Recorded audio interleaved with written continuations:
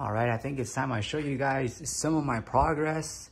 And so I'm using a Canon right here connected to the iPad Air 5th generation. What I want to see is how fast can we get the DSRX1HS DMP printer to print out. Man, it almost sounded like I was gonna lace you guys down with a freestyle. I have it connected to the Anchor right here.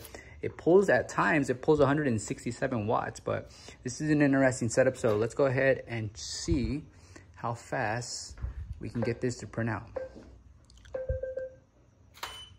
All right, come right over here. Nice. Next, print, just one copy. Here, start. It's sending the signal to the server. The server communicates with the printer. Started printing at 9 seconds. Come on, come on, come on.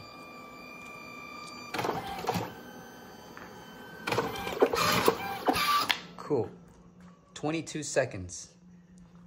And of course, you guys have the option to do matte or gloss.